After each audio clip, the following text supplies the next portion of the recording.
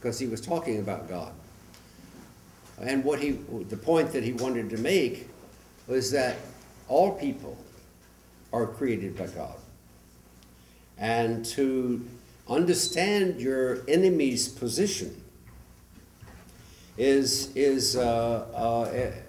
difficult to do. We don't want to do it. We'd rather be sometimes we'd rather be radicalized and fight them and hope they'll go away. 14 times in the book of Exodus, it is said that God hardened the heart of Pharaoh and did not let them go out easily. You mean God understood Pharaoh's point of view? What is this? God hardened the heart of Pharaoh. Yes, God understood Pharaoh's point of view. I'm a Southerner. I come from Memphis. If you were to tell a Southerner to let those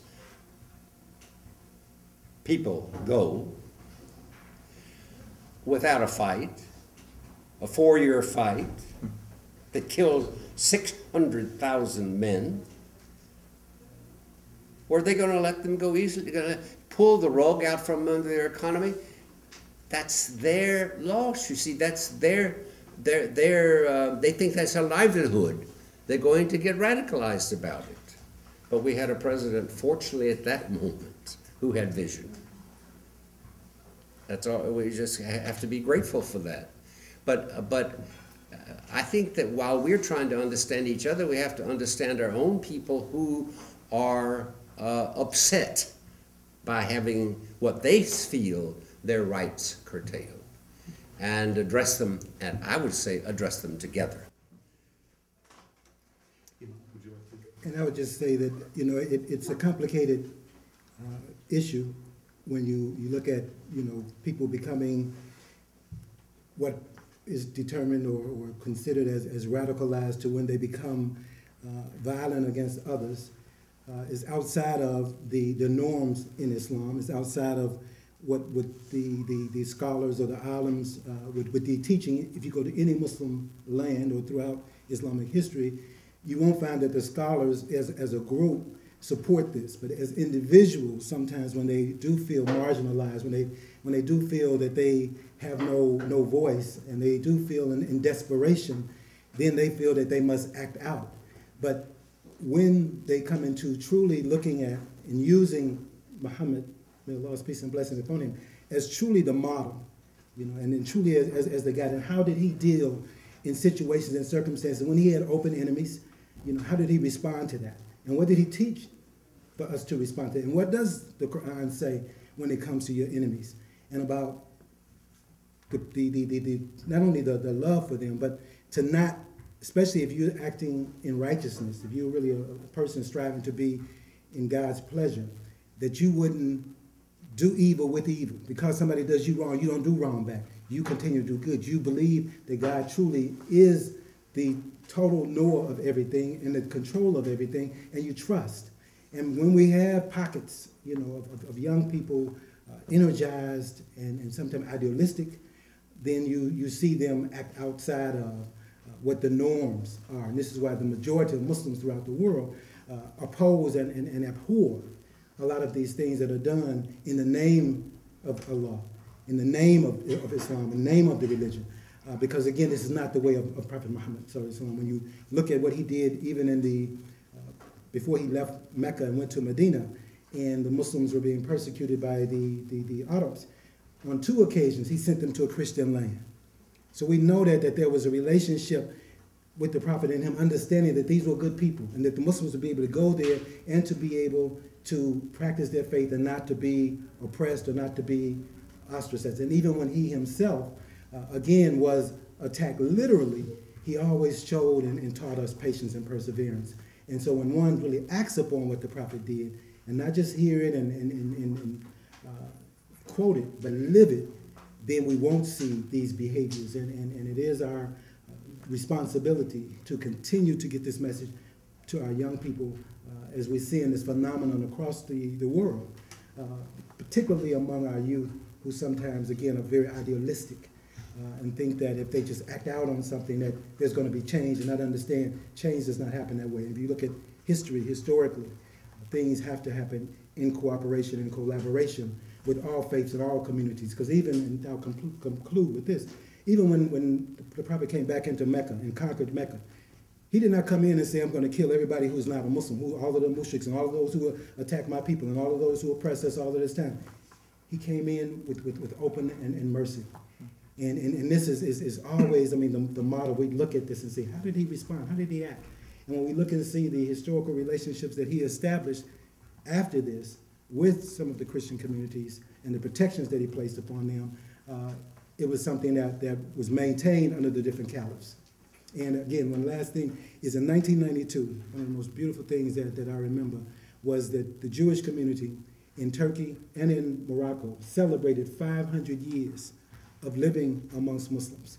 You know, and again, when Muslims really act upon and participate in this faith in a living way, there's no way we would not have an open and a working relationship with those of other faiths, traditions. Thank you. First and foremost, I really want to commend the mosque for having a dialogue and discourse like this. You're truly doing God's work by doing this. My wife and I both work with the Sheriff's Clergy Council as well as in our capacities with outreach with various government agencies.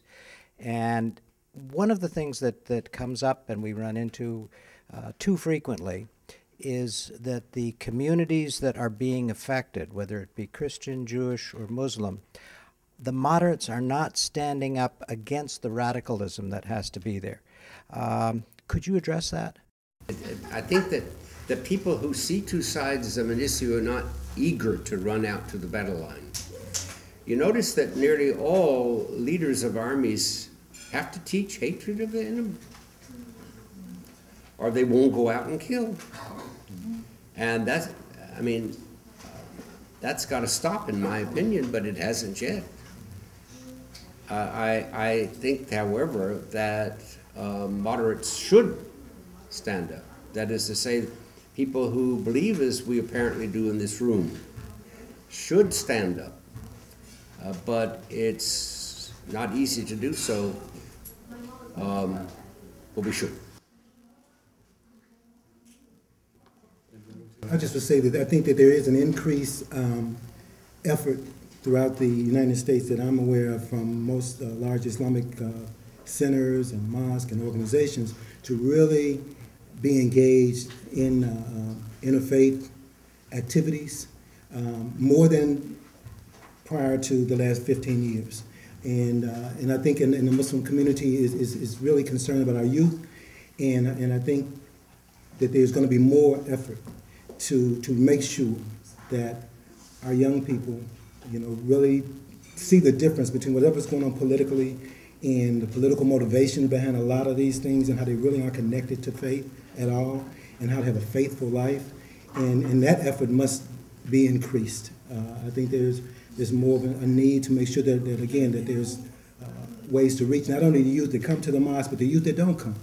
That there must be a way to get the word out to them so they can trust the older persons to talk to, so that they can realize that what they're facing and what they see in this world is not new.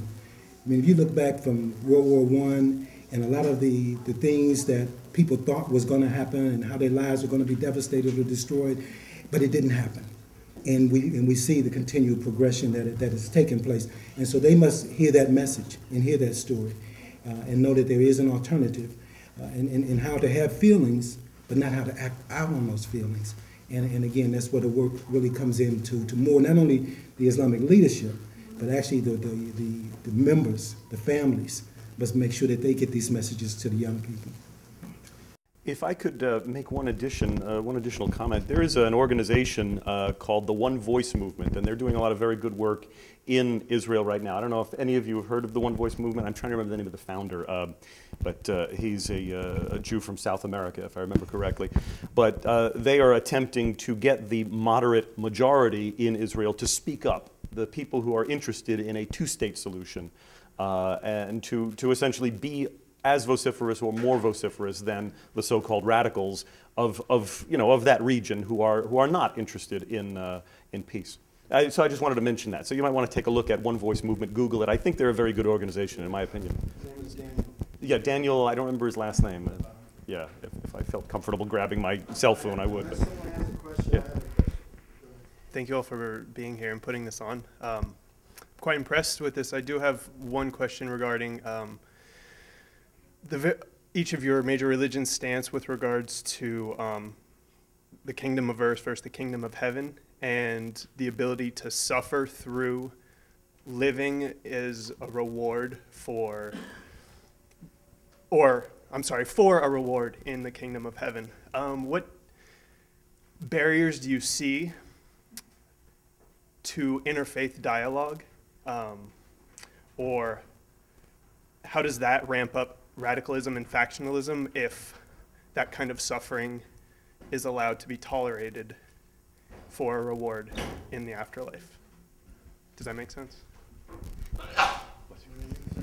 It's a complex question. I think I know where you're coming from. This is one of my former STAR students, by the way, and a good friend of mine. But may I maybe encapsulate your question or distill a little bit? If I understand what Jared's saying, in many particular traditions, specifically within Christianity, I understand, and I mean I can't speak to Islam specifically, but within Christianity, having suffered through persecution under the Romans, for instance, and being convinced that there would be a greater reward for suffering in this world, that the reward would be in the next world, suffering through intolerable circumstances. And I suppose on some level that is going on in certain Muslim communities around the world, perhaps the ones that are radicalizing, if I understand what you're saying, that suffering under intolerable circumstances and that it winds up breeding the radicalism so as to allow the individuals to search for a better future in heaven rather than here on earth. I think there's a difference between the kind of suffering that we saw lifted up in the personality of Pope John the 23rd. I'm not a Catholic, but I was impressed with how he was able to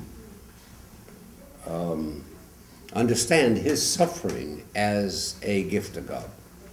And I find that different from those who are willing to commit suicide and kill a lot of others. A vast difference between the two. And I think that those young people who want to do that need to hear the kinds of discussions we're having today, rather than the increasing anger that they have at the interference of the West into their lives and into their culture. I'll offer this, and it may be answering a different question than that which was asked, but rabbis are good at doing that. So, one of the greatest lines of connection that I've seen among religions have to do with those who are suffering within those religions. In other words, I've often found that there is something that Orthodox Jewish women who live in very Orthodox circumstances have in common with Muslim women who are in very traditional circumstances also. And there are lines of connection that they often can express with one another about what it's like to be a woman in that society. I've seen the same thing with gays and lesbians in Judaism and in Christianity and in Islam, that because they're often marginalized, they find these points of connection within that. And so while it's a little bit different from the question that you're asking, oftentimes those who experience a certain amount of suffering or oppression within their circumstance, there's interestingly a bridge between religions that they find, and conversation and communication that others who are perhaps in the majority voice within the religion don't share. So.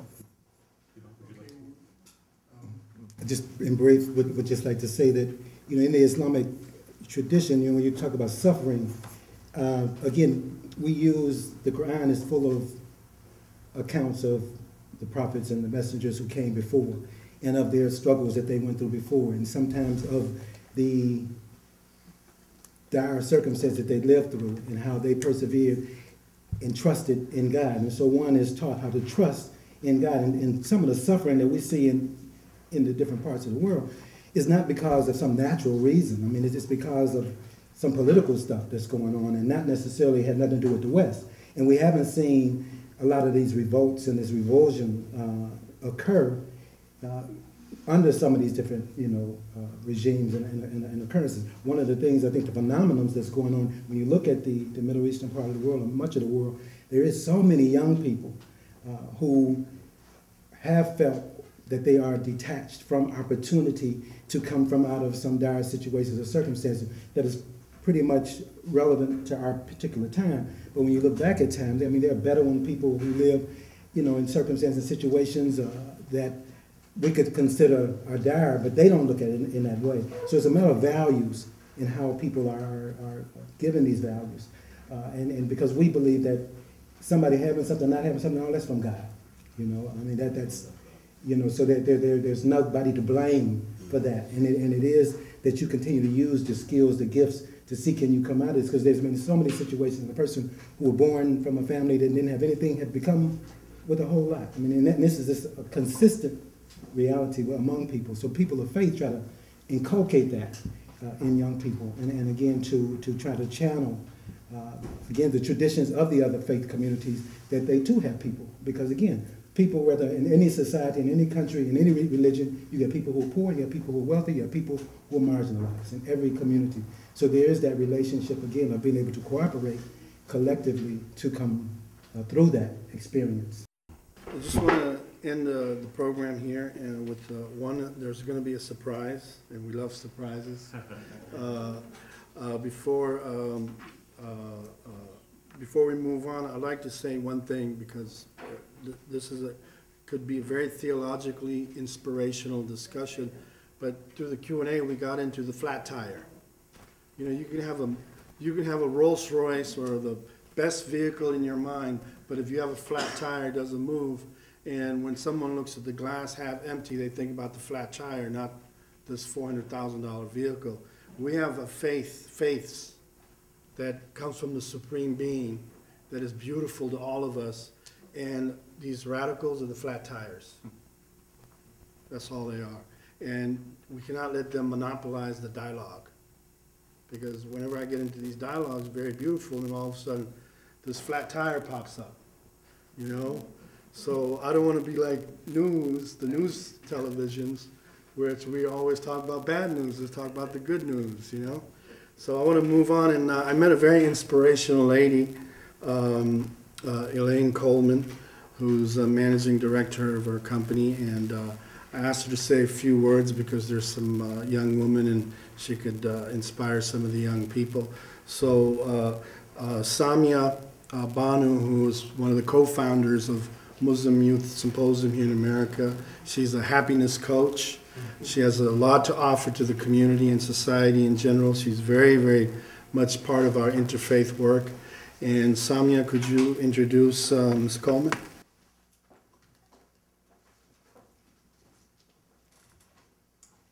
I'm so glad to see everyone here. It's been an awesome afternoon. Speak loud. So Elaine Coleman brings over 15 years of research and product design to her role leading Bovitz Media in emerging technologies. Prior to Bovitz, Coleman co-founded Resolve Market Research, a global consultancy focused on the transformative impact of digital media and technology. There, she led seminal research on the impact of tablet adoption across industries. A category expert, Coleman previously served as managing director, mobile tech at Interpret. Prior, she directed research for entertainment clients at Market Cost and led product design research for the Java division of Sun Microsystems. Elaine holds a PhD in cognitive science from the University of Toronto and received a McDonald postdoctoral fellowship at UC Berkeley.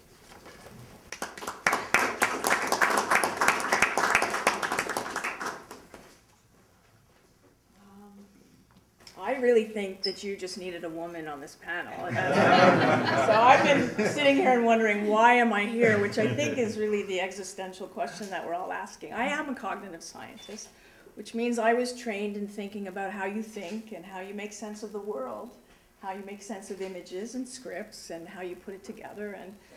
And through that, I was a professor and thought I was going into academia, but then life is what happens when you plan other things. And I ended up in business through think tanks and then in business. And I think, so I've been trying to think about how I'm going to tie into this. I believe in human beings. Maybe I'm a romanticist. I am Jewish by faith, and I come from a line of rabbis, and many of them are turning over in their graves, as my mother says. But I guess I don't really believe that you have to be religious in order to really believe in people and doing the right thing.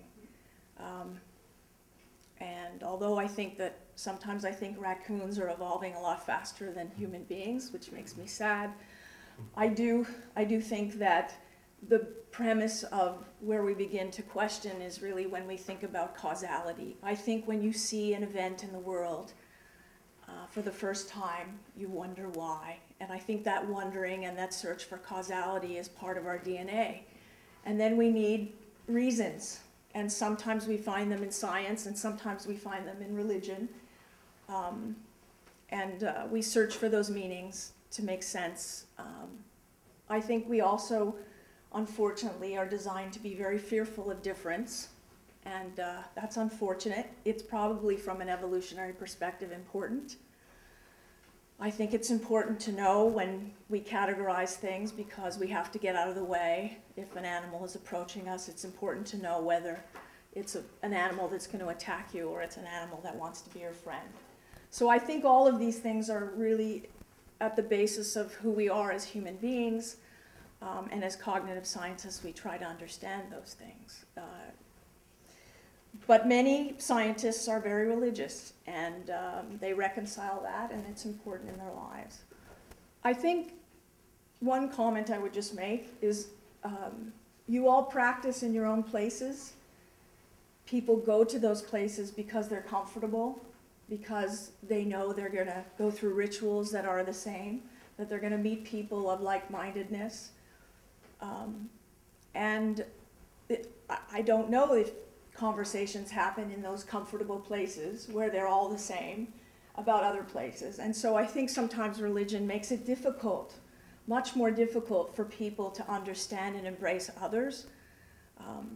I think we all come into the world really happy, and it's only through life that we become less happy. And so I hope that through uses of technology and openness, maybe there's a possibility for everybody to really advance in the way that you speak. I think I came here to talk about leadership, and I really wanted to talk about the women to the women in the room. I hope that you embrace technology. Emerging technology is happening in our society so fast, and take advantage of it. How many of you own smartphones? Just raise your hand. So that's amazing, because you have access to so much information that so many people don't. And I really believe that women need to step up. And if you read Sheryl Sandberg's book, you really need to lean in. You have to have a voice, because if you don't participate, then we won't have the true diversity that we need in order to make a difference. Thank you. You know, it's a great honor to have Mr. Sanders here. So we want to give him a token of appreciation and an award for his life of service to his faith and the faith community and humanity at large. So I'd like to present him an award. Bibi, can you come up here as well? Bibi? If you go so I will read what it said in Arman, if you can. The Muslim Youth Symposium in America, MESA, and SOS Society offering solutions appreciate and honors Dr. James A. Sanders, PhD, world-renowned researcher, author, and scholar of biblical studies, for dedicating your life to the teachings of biblical studies in the fields of Hebrew Bible and the New Testament studies. Author of 29 books and over 300 scholarly articles with an emphasis of interfaith dialogue within the Abrahamic faiths. Thank you very much. Armin, can you take this to Professor? Professor, remain seated. Go present it to Professor. Bibi, stand next to Professor. We say Bibi because it's a noble way of elderly lady. Could you show it for the camera, Professor? Yes. And this should...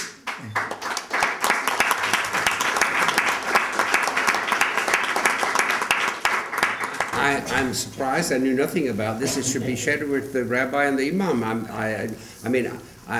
I'm not that old. but thank you very much. Shukran katir. You're very welcome.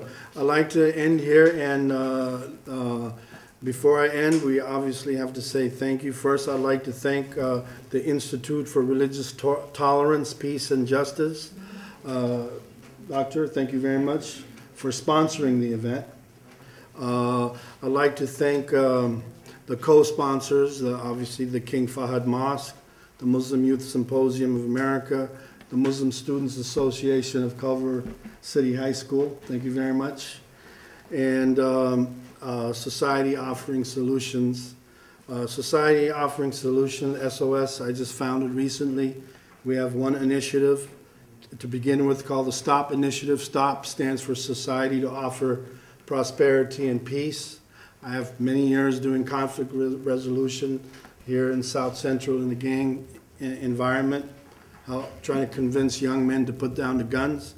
So STOP now encourages global governments around the world to set up peace departments. That each government must have a department of peace. Whether they have defense or not, we don't get into that issue. But the fact is, as human beings, as people who recognize that we all going to move to the next world and answer to our Creator, that if we have a peace department with a budget, maybe we can save one life in this earth, which is mentioned in the Torah and the Quran. If you save one life, it's as if you save the whole human race. So hopefully, Professor, you can endorse that initiative. The second group of people I'd like to always thank is the host committee. Without their help, we wouldn't be here. Ishaq, Ahmed, thank you very much. Dr. Abdul, thank you very much. Arman, thank you. Cyrus, thank you very much. Doctor, again, thank you. Habib, Dr. Habib. Mina, who's in charge of the food back there, and Dr. Khalil Al-Khalil, who without him this place wouldn't exist. Mike Khattab, Ayub, Mr. Mayat, thank you very much. Samia Banu, thank you very much. And Suhaib Naeem, thank you.